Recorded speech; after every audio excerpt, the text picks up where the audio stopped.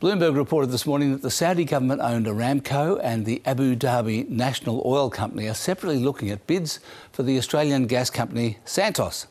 Now, nobody involved would comment, but that didn't stop punters pushing the price up 4.2% today. Apparently, Santos has been shopping itself around for a while now, and a couple of possible bids have fallen through.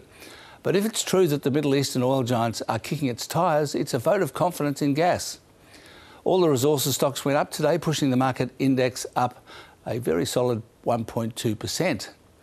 The rising mining company shares today was on the back of the third strong gain in the iron ore price in a row, 3% last night, which is also a nice windfall for the government, as well as the iron ore mining taxpayers.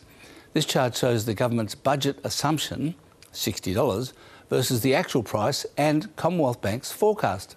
So I'm calling this a cast iron hollow log. The rising iron ore price, and perhaps a sudden burst of interest in natural gas, shoved the Aussie dollar above 67 US cents for the first time since January the 8th. And the US market closed higher again, with solid gains by Tesla and Nvidia.